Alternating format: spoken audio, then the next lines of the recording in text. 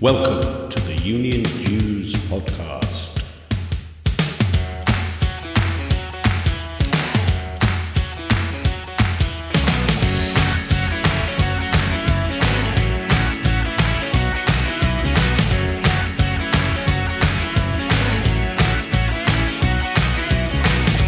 The UK's only all things union podcast, designed for your downloadable digital delight and appreciation. For equality to advance, we need either a growing organization where there's more place available, or we need the people in place to leave their place and, to leave their position and to go elsewhere.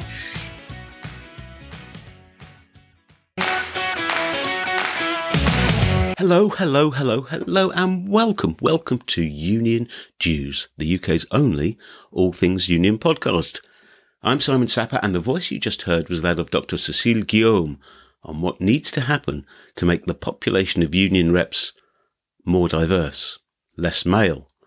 You either need the pool of union jobs to be expanding, or you need some of those who have been in the pool an awful long time to move out.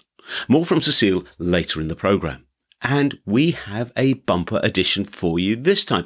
Well, it is the holiday season as well as the winter solstice, so we've pushed the boat out a little. Our excellent, peerless, regular contributors will be here. Bazit Mahmood's Radical Roundup will be stuffed fuller than a Christmas stocking with the union news you probably won't find in the mainstream media.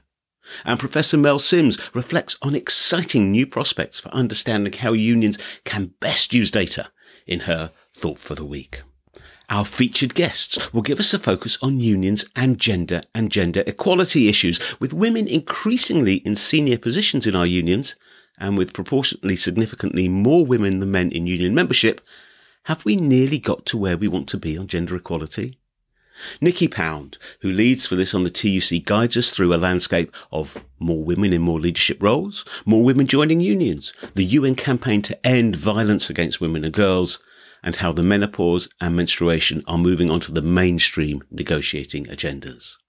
And Dr. Cécile Guillaume, an academic specialist in employment relations at Surrey Business School, joins us to discuss what our women leaders all have in common, why female union participation is fairly described as a sandwich, and how Britain and France compare. As ever, you can find links, background, signposting to all that you hear on the blog post that accompanies this podcast. Head over to makesyouthink.com, click on the blogs option, and there you will find it. First up, we have Glasgow University's Professor of Work and Employment, Professor Mel Sims. This time in her Thought for the Week, Mel is looking at some exciting, important new prospects for making sure unions don't just use data right, but they also know exactly what they're using it for. This week, I've been reflecting on how we use data to organise more effectively. And the reason I've been thinking about that is because I'm really excited to have received funding from the UK's Economic and Social Research Council to fund a PhD student to research this really important question. And when they're eventually recruited, they'll work with 2 academic supervisors, and they'll also be embedded with our union partner, who's the Chartered Society of Physiotherapy, the CSP. And as its name suggests, the CSP is the professional, educational and trade union organisation that represents over 60,000 physiotherapists in the UK. And they've been pioneering in their thinking about how they use data in their organisation, with a central challenge about how we use data to strengthen the effectiveness of organising work. And obviously, we don't have any clear answers yet because the research hasn't been done. But our starting point is to centre the needs of the users, in this case, the specialist organiser teams. A key focus will then be on how the data that union organisers need to do their jobs is collected and used, stored and perpetuated. And one thing I can certainly remember as an organiser is that the knowledge and information in the head of an experienced organiser is absolutely invaluable to doing the job well. information about how things work in different workplaces, what worked during a particular campaign, the responses of different workplaces to similar initiatives. All that helps build links and strategies and tactics to strengthen organising efforts. But that data is rarely codified, and it's always at a risk of being lost when key people move on. Of course, not all of those things need to be codified, or even could be if we wanted them to be.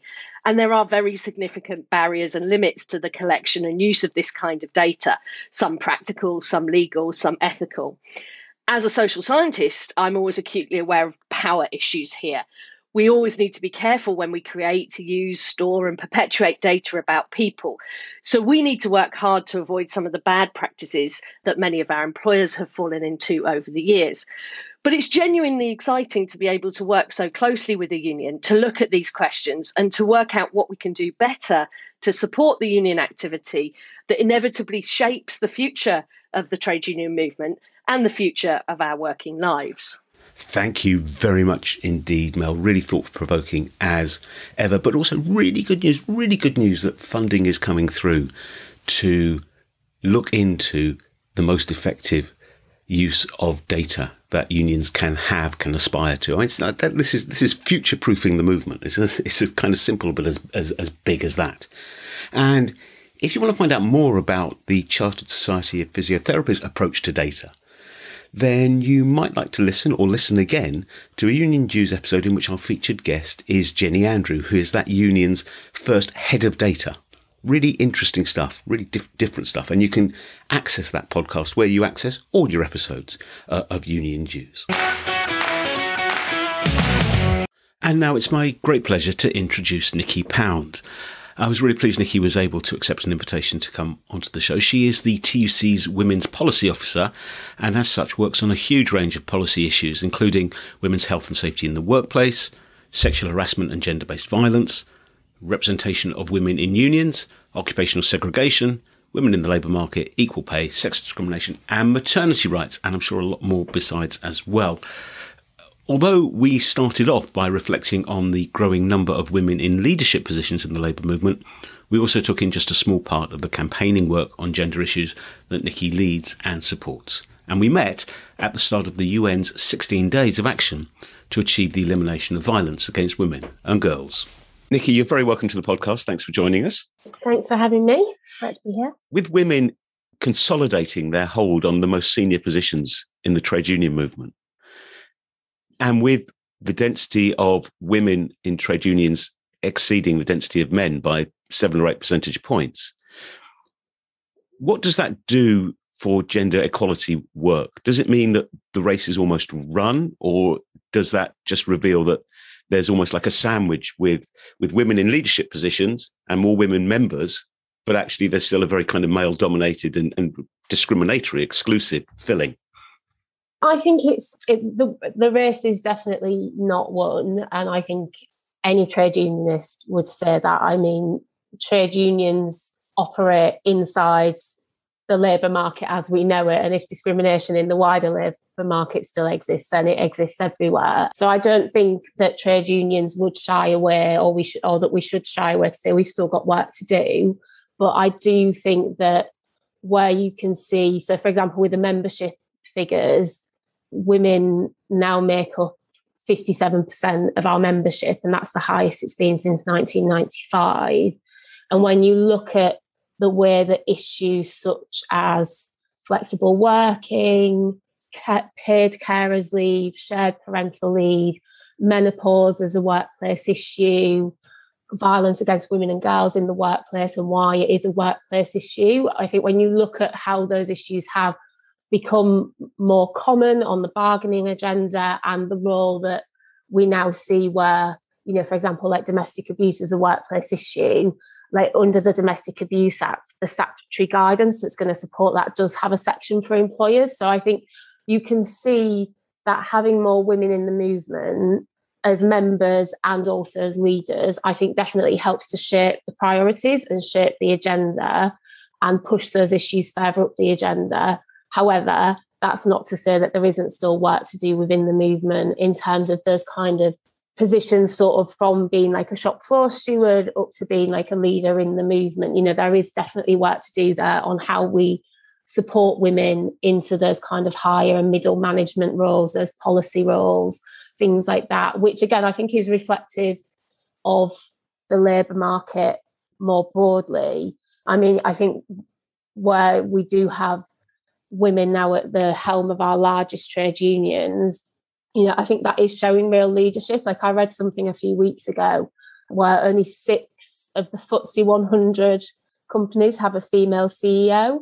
So I think we are showing leadership in that sense as well. But I mean, yeah, there's a long way to go. Yeah, I mean, what do you think the strategic milestones look like, given the situation you've just described? Because, for example, I was reading in the equality audit, the TUC's equality audit, or it might have been the sister publication on flexible working, that whereas flexible working and, of course, the impact of that on women is arguably greater than on men, that was the number one subject for discussion and attempts to engage with employers. And lots of employers were actually engaging with unions on that. But there's only 21% of unions have published guidance for negotiators on flexible working. I think that was a stat that stood out to me. So presumably making sure the movement has the capacity to move the agenda forward is high up the list of priorities. Yeah, absolutely. And I think with flexible working in particular, so the equality audit, the most recent one, was actually, the survey was done just before the pandemic. So the results are sort of reflective of a pre-pandemic world. And I think it's interesting that flexible working was already that high up the bargaining agenda, even though actually, I suppose a lot of people, in the world of work feel like it's just become like such a big issue during the pandemic. And I think it's interesting that it was already up the agenda. At the TUC, we have like our TU education facility where reps can go and, have a look at the materials that we develop, and you can take them away so that they're more specific for your workplace. And I know increasingly unions are developing their own guidance and sort of bargaining steps and model policies. So I think all of that stuff is either exists but needs updating because of the change in the last couple of years as well with the pandemic, or it's stuff that we're continuing to develop. And I think as well, part of that flexible working programme is also, pushing for the legislative change that we need as well. And I think that's where the leadership of the union movement needs to balance that, pushing for the legislative change, which is day one rights to flexible working, advertising jobs as flexible up front, and also then making sure that reps have the materials, and also that reps have the time and the facility time. And again, that's where working with employers to make sure that reps have the facility time to be able to find these materials and look at them, get their heads around them, and work out how they can use them in their workplace. And I think particularly, we do know that in the private sector, we do have a lower union density. And again, I think that's where, we know a lot of women work in sectors like retail, hospitality. So again, there's a body of work to do there to make sure that we increase our presence in the private sector where we know a lot of women work as well, but also making sure that reps in those sectors have the opportunity to kind of to do the training and to get the materials and get their heads around them. Yeah, well, the message that unions get you a better deal at work, it is an organising tool that resonates particularly in areas where historically union organisation has been lower or weaker. It's a recruitment tool in itself, isn't it? Yeah, absolutely. And I think we can see with the pandemic, I think people are understanding or having a sort of reinvigorated view, if you're not already a union member, of the role of trade unions. And I know we've seen that membership growth more in the public sector than the private sector, but we have actually seen, even though we've seen some of the union membership decline in sectors like manufacturing, where there's been job losses and such, we have seen, a lot of organising in hospitality and sectors like that have been really hit by the pandemic, the entertainment industry. So I think, again, I feel like, as you say, it is a recruitment tool. And I think during the pandemic, we have really seen, for those people who maybe didn't have the experience of trade unions previously or the role that they play, I think it has introduced that to a new audience and to new people in the workplace, and not just in terms of the actual workplace negotiating, but also more broadly where unions have shown leadership on things like the furlough scheme, which, was a trade union idea. And so I think we have been at the forefront during the pandemic. And I think that will, again, help recruit more members. And the more members you have and the more workplace reps you have, the more you can organise and bargain. Of course. And I think one of the things that's happened over the pandemic, thanks to the campaigning work of TUC and affiliates, is there's also almost a new vocabulary that's come out. And that in itself, I think, can be quite empowering, quite important in terms of people literally having the words to articulate their demands and their aspirations. And I was interested to see that the equal pay audit stuff that has come out fairly recently could be a case in point. I mean, listeners, you may have missed this, but a couple of weeks ago, the equal pay, the annual pay gap was updated by the Office of National Statistics. It shows that for full-time workers, there's an 8% pay gap between women's pay and men's pay. And if you take all workers, part-time and full-time, then you have a 15.4% pay gap. Now, the fact that information is published and therefore can be digested and articulated and factored into bargaining, I just think has got great potential. Oh, absolutely. I think we cannot underestimate the value of pay gap reporting. And when the government suspended pay gap reporting during the pandemic, we were, pretty upset about that, because I don't think there was an excuse to do it. But we're through that now. But it's good that most companies did report their pay gap, or most organisations, it covers everybody. And I think we cannot underestimate the value of being able to articulate discrimination that is happening. It is a really useful tool. On its own, it's not enough. We do need to see mandatory action plans, and that was something we called for at the time, and it's something we continue to call for. And hopefully the government should be doing a consultation on the gender pay gap reporting in the next sort of year or so, because they committed to that 5 years after it was introduced. So we should see that soon. And I think it's really important that unions and other organisations interested in equal pay and in closing the gender pay gap do push for those mandatory action plans, because I think once you can get employers to start thinking about, how are you going to close your pay gaps? And in a real structural sense, not just changing one or two positions within an organisation, but actually really looking at your recruitment processes, your flexible working policies, your maternity and paternity pay schemes, shared parental leave, all of those things that will help close the pay gap. And again, we need to see it as well expanded across other characteristics. We've campaigned for a long time on having the equivalent for ethnicity and disability, because we know that there are big pay gaps there and that inequality in sex. So but it is really, really important. And I think the thing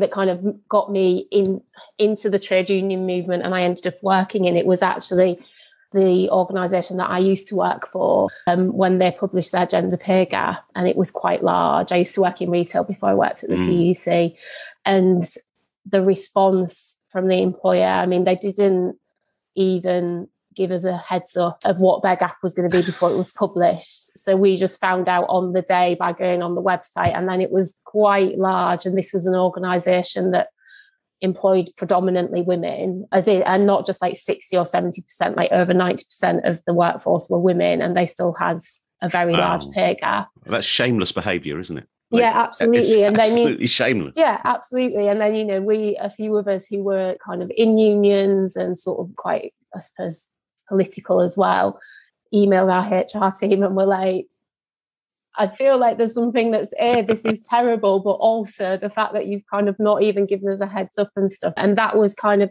we went back and forth with them and eventually got them to hold a proper staff meeting to talk about the pay gap and why it was that big. It's still, the response was still not satisfactory, but it's those kind of issues when you see it written down on paper, and it speaks to your personal experience, but I think it also it can really galvanise, sort of lighting a fire in everybody's bellies around this common issue.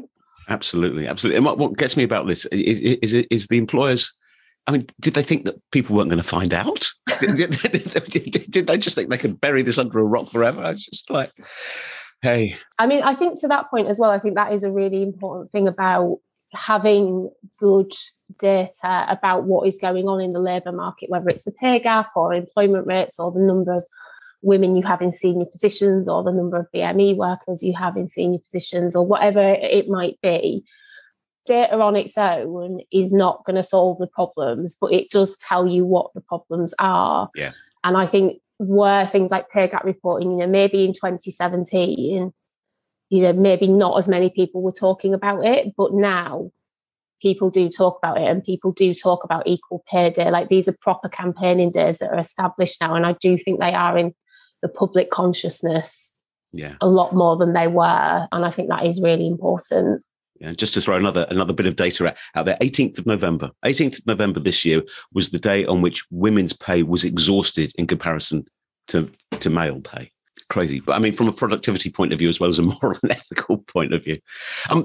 There are other specific campaigns, aren't there, Nikki, that the TUC's involved in or running? Let's start with the United Nations campaign to end violence against women and girls. Each year there's a particular period of campaign activity. And we're just at the beginning of that now as we're recording this discussion, aren't we? Yeah, so the 16 Days of Action is a UN-led campaign. It's been going for 25 years. It's a global campaign to sort of draw attention to the scale and extent of violence against women and girls, but then also to highlight what people are doing about it practically and what we can do. And I mean, unions have such an important role here. We know from our research, so we did some research back in 2014 on domestic abuse as a workplace issue, and we found that of the women who experienced domestic abuse, 1 in 10 said that the abuse continued in the workplace, like often through harassing behaviour from their abuser, stalking, turning up at work, that kind of thing. And also, preventing them from getting to work by hiding their keys or their transport money or not turning up for childcare. And then similarly, we've done a lot of research in recent years around sexual harassment in the workplace. And we found that basically 1 in 2 women have experienced some form of sexual harassment in the workplace. That rises to 7 in 10 for disabled women. And we also found that 2 in 3 LGBT workers have experienced sexual harassment in the workplace. So these are workplace issues because victims and survivors are in the workplace, as are perpetrators, but also a lot of this does also go on in the workplace. So it is a really important issue for the trade union movement. Our focus sort of in the last, I'd say 18 months, couple of years, and then this year for the campaign is on sexual harassment in particular. In 2019, we started campaigning for a preventative duty on employers, which we did as part of an alliance with other stakeholders, so other preferred sector organisations and Vogue specialists, to ask the government or demand from the government to introduce a preventative duty on employers that would mean that they have to be seen to be taking all reasonable steps to prevent sexual harassment, regardless of whether a complaint has been made or not. Because at the minute, the current system relies on people coming forward, but we know 4 out of 5 women don't report because of the very real fear of the consequences, being forced out of work, being moved into different jobs, being victimised, being bullied, being told to be silent, otherwise there'll be consequences for you, but none for the perpetrators. So we campaigned for that. We got that. So the government in July announced that they will introduce that during this parliamentary term, we hope, and we think it'll be pegged to the employment bill because that seems like the most appropriate legislative vehicle. But we don't know when that's going to be. So our focus now is on getting reps equipped and trained up to kind of bargain for the steps that need to happen in the workplace and to get employers to start taking action now. Like, don't wait for legislation to come in. You need to be doing this now. A, because the legislation is coming, but B, because it cannot be right that this is going on in our workplaces. For sure. And it's also really important because you cannot tackle sexual harassment without tackling the cultures and the power dynamics and the behaviours that allow it to thrive. So that's about tackling sexism and misogyny, right from, sort of not promoting women to positions because you kind of don't value them, talking over women in meetings when you shouldn't be doing that. Like, it covers everything. Like, we have to kind of tackle this from the absolute root. So that's our focus for this 16 days. We've developed a toolkit for reps that kind of sets out some of the sort of first steps that you need to be negotiating for in the workplace. So that's things like having an anonymous climate survey to understand what is going on in your workplace, a risk assessment to look at like how does your workplace potentially exacerbate the risk of sexual harassment and what can employers do about it. So is there lone working? Are people working late and then not being able to travel home safely? Are you exposed to more third parties, which might, again, potentially, depending on the context, increase the risk of sexual harassment? And then also an example policy of the sorts of things that an employer should be committing to in a kind of zero tolerance approach to sexual harassment. I mean, it's not rocket science, is it? I mean, but it's a mindset, isn't it? And we've seen on some occasions inside our own movement where people just don't get it, and their minds are focused and wide in such a different way that they, you know, when you say, "Do you realise this is what you're doing?" the reaction can be profound. I mean, sometimes there can be this huge culture of denial, of course, but on other occasions, you almost see the light bulb go on above their head. Another issue that I know the TUC's been actively involved in and been encouraging and supporting affiliates get involved in is on the impact of the menopause on women in the workplace. And I think it'd be interesting to spend a bit of time kind of chatting about that, because this is another one of those areas that has been. It's been there forever, but it's lain unspoken about, you know, until very recently. Yeah, absolutely. I mean, I think trade unions have been doing work on this for quite a few years. So Wales TUC did an absolutely brilliant report supporting that, produced a lot of materials and stuff, and that was back in 2017. And I would recommend anybody to find that on our website, because it really is a really comprehensive set of materials. But yeah, absolutely, in the public sort of consciousness, and I think more broadly in the movement, like I think it has really exploded in this last year or so. And I think, you know, there's been some really great political campaigns. You know, Caroline Harris has obviously had her menopause bill. There's been a lot of coverage on it in the media as well. But I think, you know, trade unions, they've been developing policies for the workplace. And again, where we say about our women members, it's something that they've been pushing for and they've been raising because it's what they're experiencing in the workplace. Yeah. I mean, it is really shocking, the statistics. So I think Bupa earlier this year released a report where they've estimated that around 1 million women have been forced out of work because of their menopausal symptoms, or more accurately, I would say their lack of support for them while they're going through this process. And there was another one quite recently where it was something like 1 in 8 women losing their jobs or leaving the workforce because they're not being supported in the workplace. And, you know, we know older workers are a really growing demographic as well within the labour market. So again, I think that's part of the reason as well, maybe why it's come up the agenda more, because there are more women who are going through perimenopause, which can start, you know, in your early 40s. And there's more women sort of working later into life, in their working lives.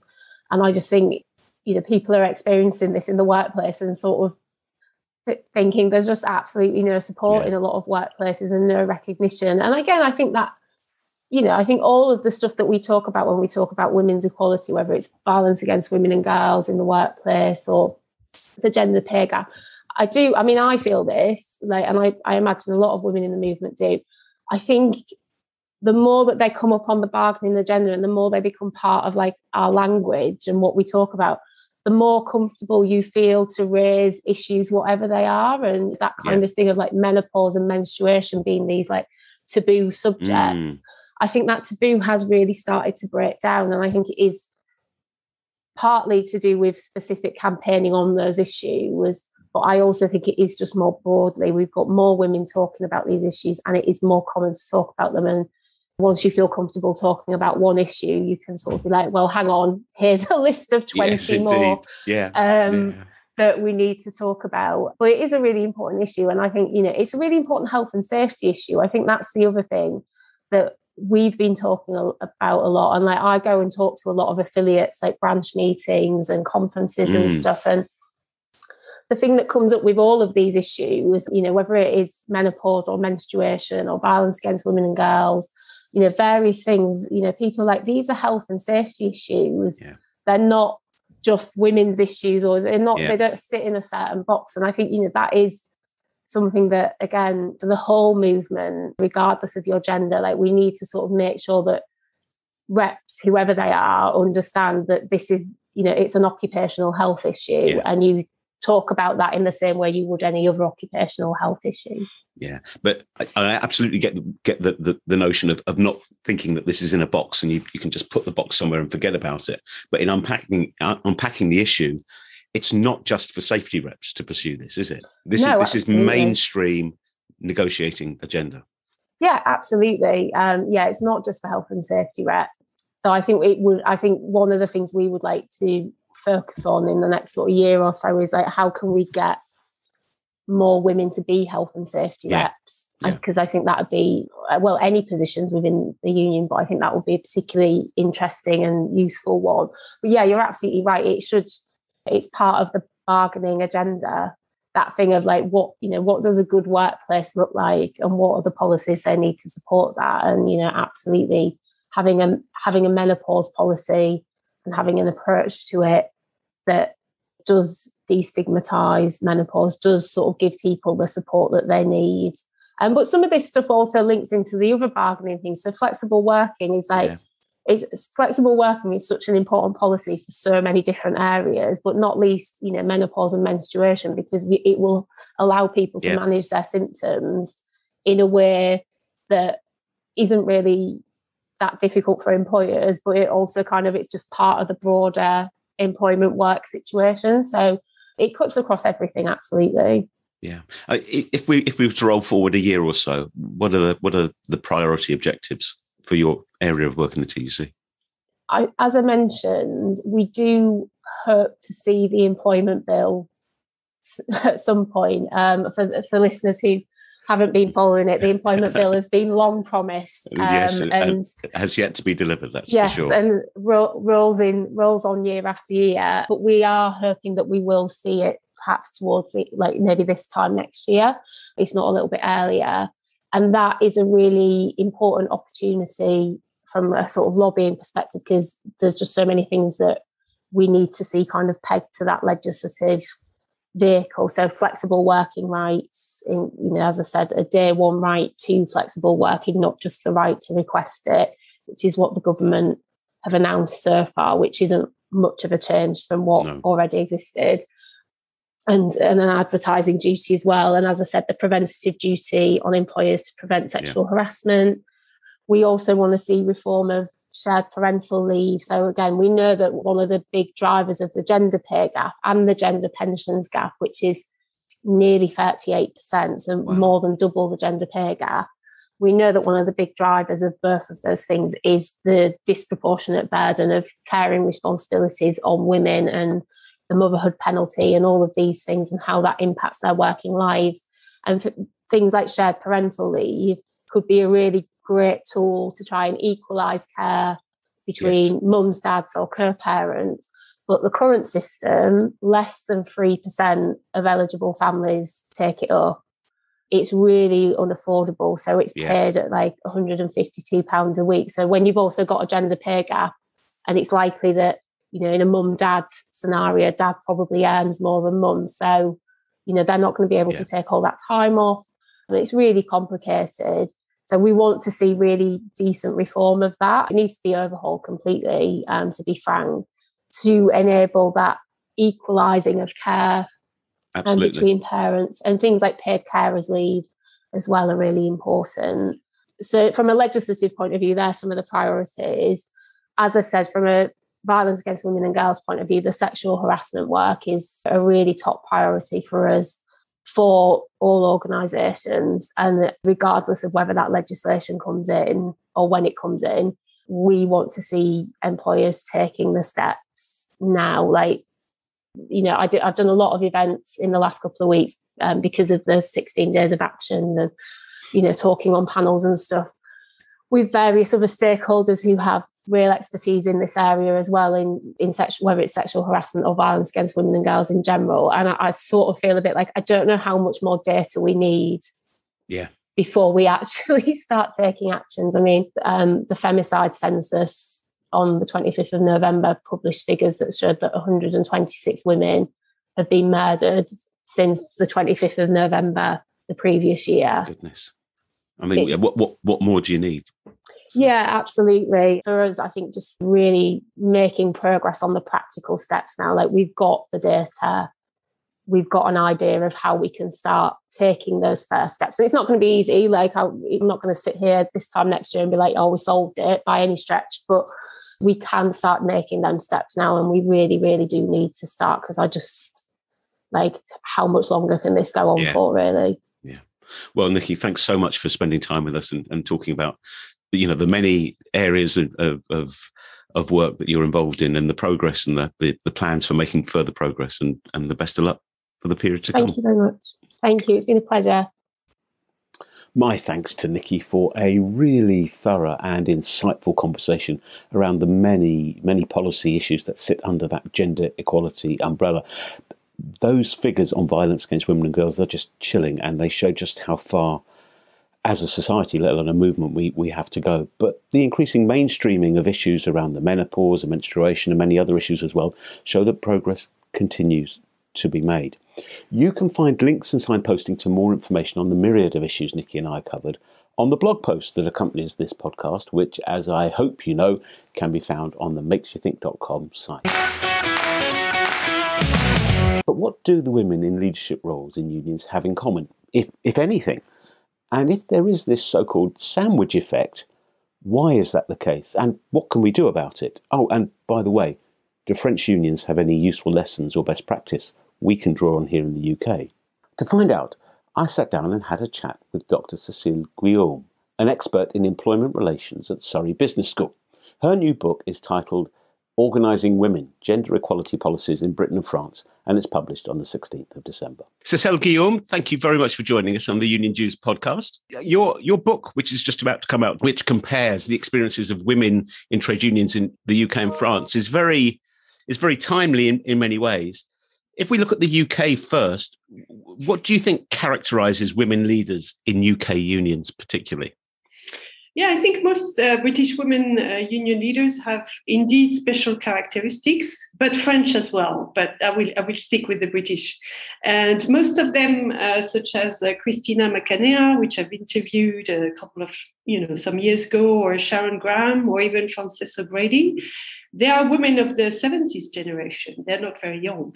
They usually come from white working class backgrounds, and they were often politically trained in their families or through participation in major strikes or political groups. And to some extent, they were highly politicized when they started their union career.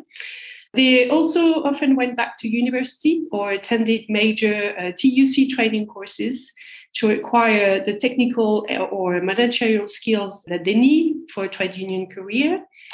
And while they sometimes had, at the beginning of their career, low-paid part-time jobs, which we know can make trade union participation difficult, they were able to become a full-time trade union activists or union officers at a fairly young age, because there was some possibility at the time to do so. And it helped them to build the legitimacy internally, to learn the skills, to build network. And sometimes they also had the experience to confront tough employers or to take on new roles, such as organizing or equality duties. When those policies were launched in the 80s or 90s, and if we think about the TUC Organizing Academy, for instance, for Frances O'Grady, and they themselves also benefited from the progression of equality policies within their union.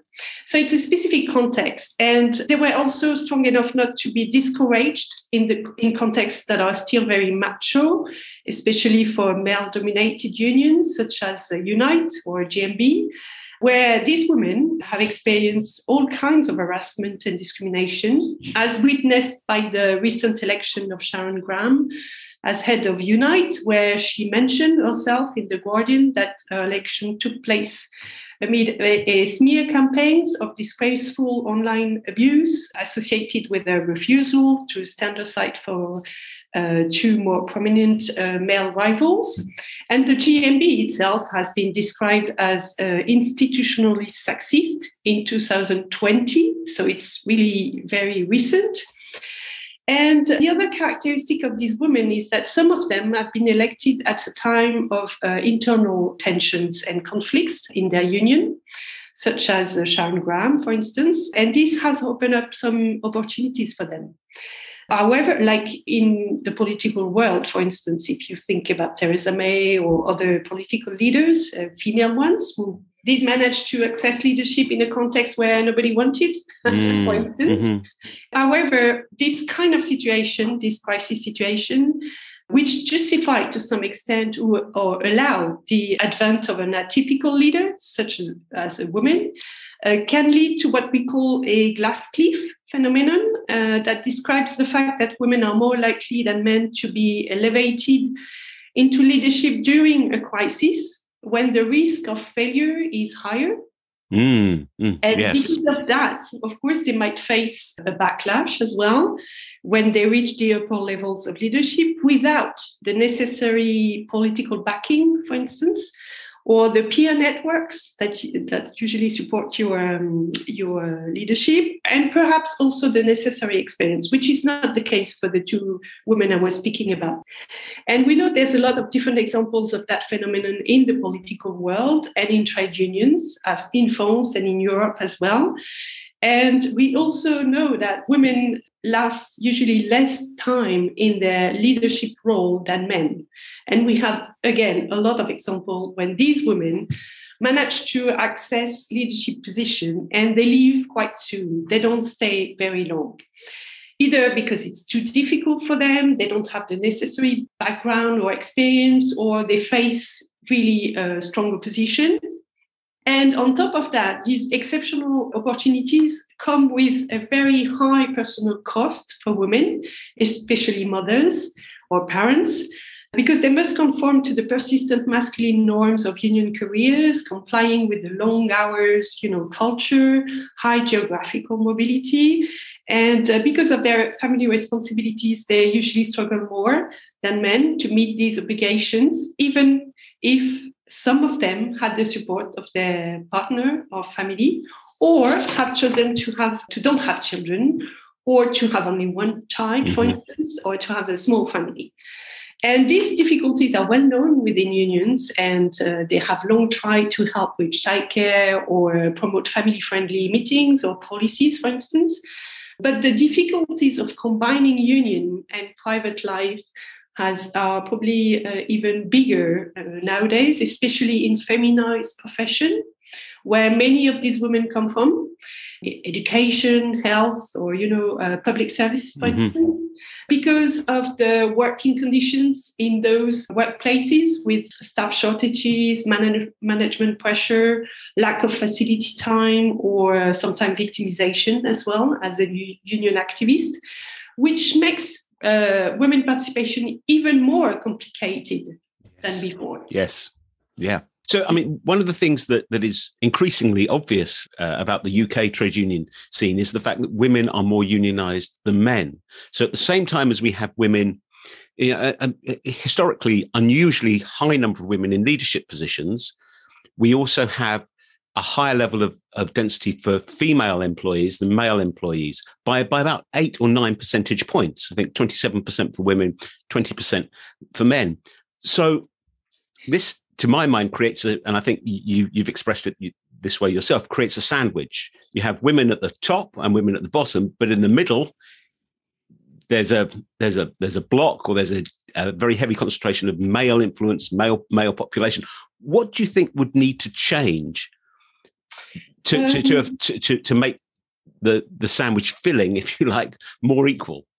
I think, first of all, you have to look into the reasons for that sandwich kind of shape, and there are several reasons for what I call a selective feminization. And I think there's two aspects in this selectivity. The first one is that, like I was saying, most of the women who succeed in those roles come from very specific background, and there are very, very few low-paid BAME women in that lot, and especially younger ones. And I think this is also something that probably trade unions should reflect on, is how they address of course, gender inequalities, but also class and race inequalities. And like I was saying, these women are quite exceptional in the fact that they come from usually a working class background, but they went back to uni. They went, they had the possibility because maybe it was possible at the time, maybe because they had a supportive family, a supportive partner, and a supportive union as well. They could go back and learn what you need to learn today to be a union leaders, because there is a professionalization of union activism to some extent, and you need to know a lot of skills, to have a lot of knowledge, and to have a stable employment as well, to have some facility time. And it's very, very difficult for the other women I was speaking about. So I think this is something that some unions have tried to address that kind of issues, such as Unison, for instance. They have reserved seat, for instance, for low-paid women. That's a recognition of this class and race. The intersectionality, yes. Exactly. Yeah. But it's very, very rare. It's exceptional, I would say. It's the only union I know in France, everywhere, at least, and especially in the UK, that does that. But it's a real recognition of those difficulties. And I think the other aspect, so this is one of the selectivity aspect I was speaking about. And the other one is that on top of that, even women with more credentials, with more, possibilities, with a stable employment, with access to knowledge, with, they still have to face the way trade union career are organized, and the fact that accessing union leadership roles continue to depend on informal detection and selection mechanism and the support of mentors. And most of the time, yes, they are older, senior white men who do open the door to leadership position and provide related advice. And this peer support is very significant, very important, because formal training doesn't really exist. Formal leadership training doesn't exist or is very rare within trade unions. And it's not compensated by women-only education that used to exist in trade unions and still exists, but for higher level, I would say, leadership position. And additionally, and this is very specific to the UK, the internal labour market in British trade unions is characterised by a very low turnover. And it hinders the renewal and diversification, of course, of leaders. And I remember when I started working on this topic when I was younger with a French trade union, I told them, if you want women, if you want young people, if you want, different type of leaders, you have to help the ones who are in charge to leave the trade union movement. You have to help them to go back to work, to find a work if they have, no work anymore because they've left their work for a long time ago. You have to make sure we can recognize the competencies and the skills they have acquired during their trade union career, so they can be, comfortable enough to go out there and to find another type of job and then to leave their role, to leave their place. And it's the problem with trade unions, because we know research has shown that for equality to advance, we need either a growing organization where there's more place available, or we need the people in place to leave their place and, to leave their position and to go elsewhere. And in the UK, trade union careers have become very professionalized. The full-time paid officials and officers, they stay in place, but they stay because they love their job. Usually they're very committed to their job. This is what they know. This is how they need, and it's a very specific internal labor market. So some of them switch from one to another. We know that there is some sort of, it's not like football, but there's a method there where you can go from one trade union to the other, or go to the TUC, or, and you can stay within the trade union movement. Sometimes maybe go to the Labour Party as well, if it's open, but it's a very narrow kind of labour market. Yeah. And there's a triple whammy here. First of all, these are not organisations generally that are expanding. Okay, membership is stabilised, but it's not expanding. You're right. Secondly, we're in a political environment in which a range of other jobs, for example, is not necessarily available.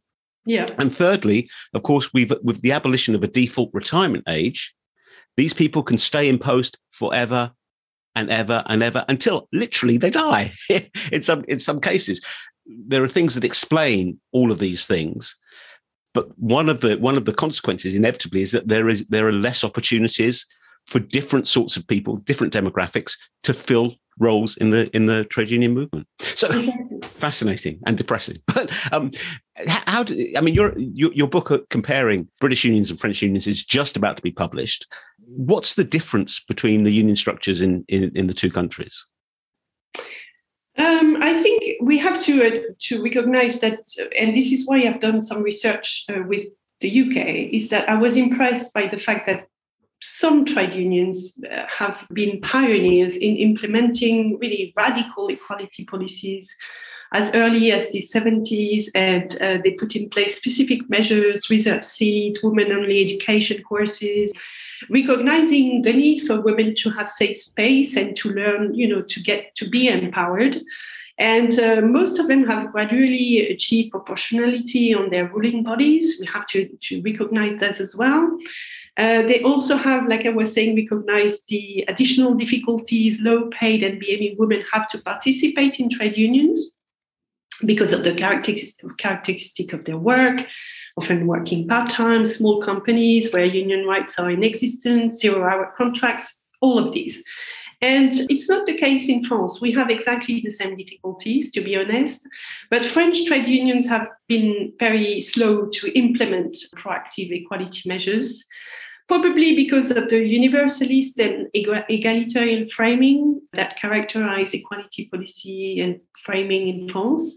It's difficult for us to implement measures in favor of certain group only. Yeah.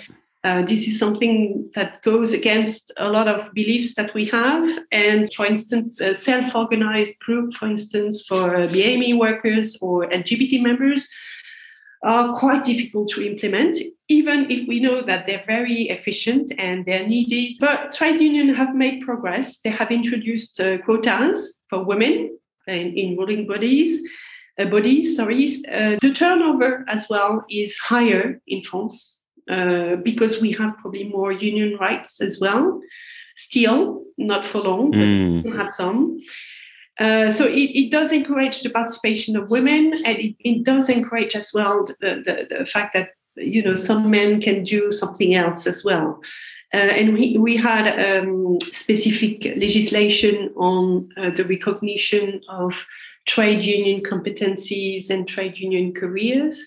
So it has been helpful, and we also have legislation introduced in 2015, where it is now mandatory for local branches to have proportional list when they present stewards, because you need to be elected in France to become a steward. Yep. So it has helped.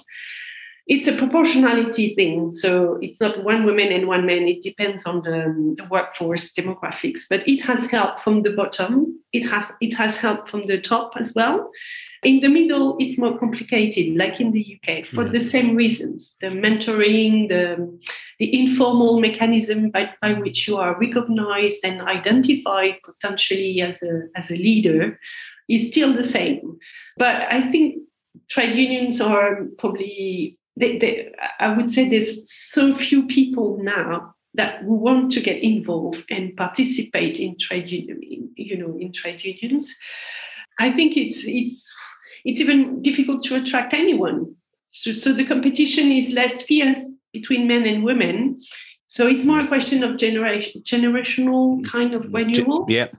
So our trade unionists are very old now, especially at the workplace level. Yes. Yeah. And, it's very difficult to replace them. So, of course, there is a women problem, there is a class and race problem, and it's true, but there is, I think, a wider problem, is that young people don't really care about trade unions, even if they're men or women or whatever. And I think this is another thing that, of course, it's not the subject and the topic of my book, but it's the broader context in which we are.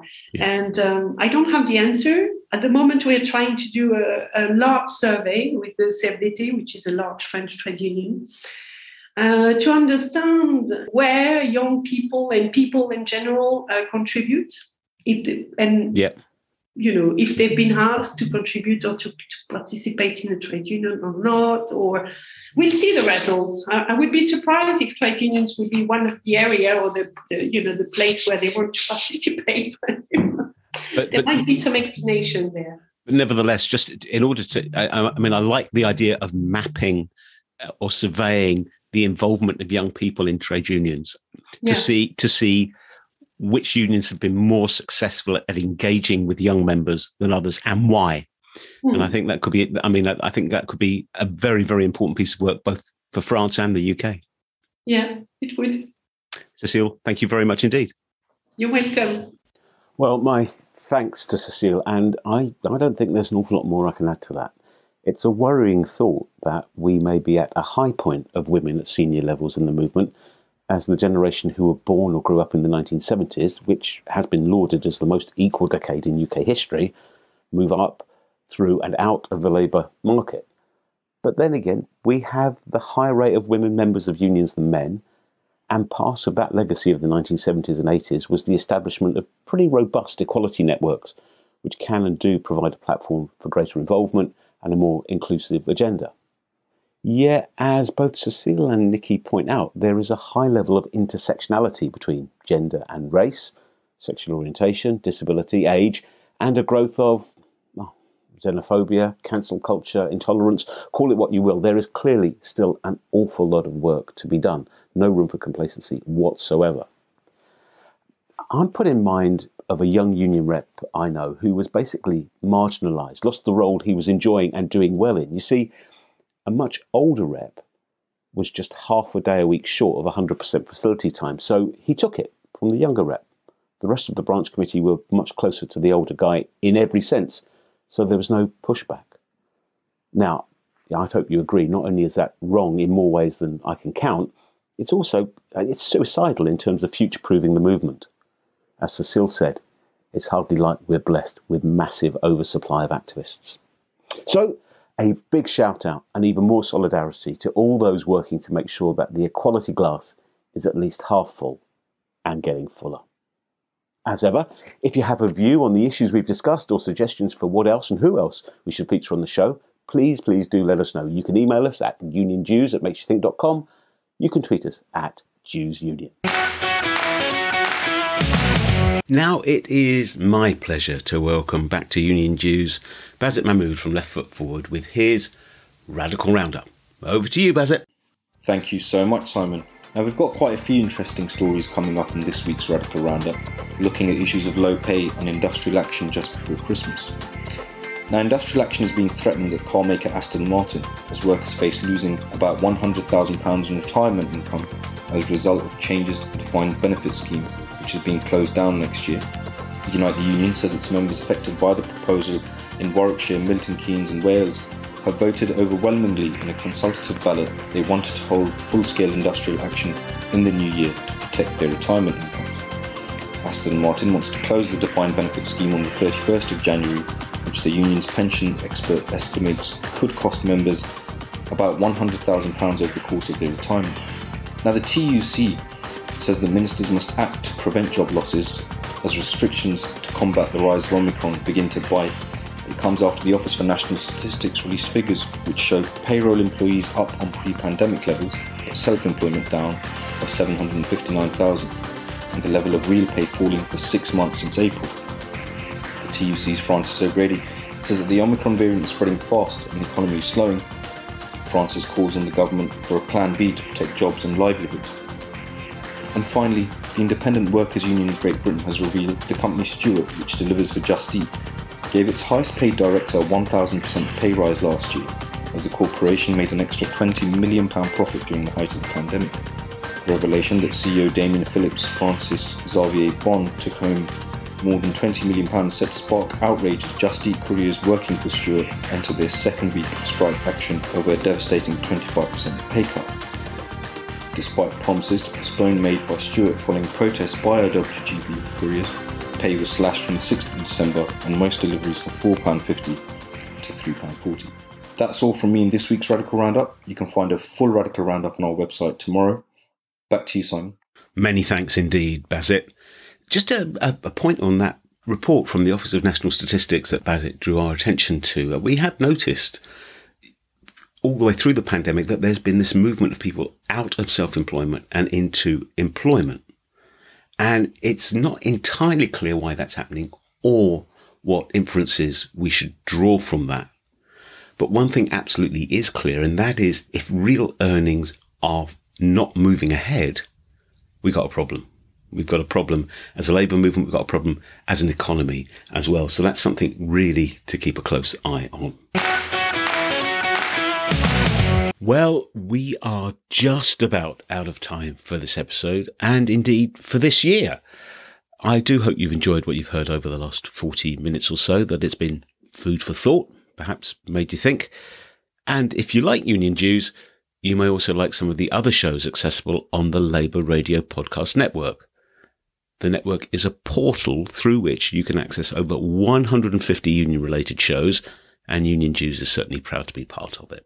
You can access the portal at labourradionetwork, or one word, .org. Don't forget that you can contact the show. We're on Twitter at Dues Union, and the email is uniondues@makesyouthink.com. Do get in touch. We'd love to hear from you. And also, if you wouldn't mind, rating us on the podcast platform of your choice. That really would be very much appreciated. Go on, it is the season of goodwill and all that. It's only 5 stars. Thank you. Thank you in anticipation for that. The companion blog to this podcast can be found on the makesyouthink.com website. All the signposting, background, all the links you need to all the different varied subjects that we've discussed on the show. So it just leaves me to say thank you. Thank you very much to Nikki, to Cecile, to Mel, and to Basit. Thanks above all to you for spending some of your valuable time with us. We've loved having you along. We'll be back bright and early in 2022. Next episode is due to drop on the 11th of January. Until then, a peaceful and healthy holiday season to you and your families. Strength, solidarity and solace to those having to dig particularly deep to protect pay, conditions and jobs. Stay safe, be kind, and I will see you next time on the Union Dues podcast. Bye for now.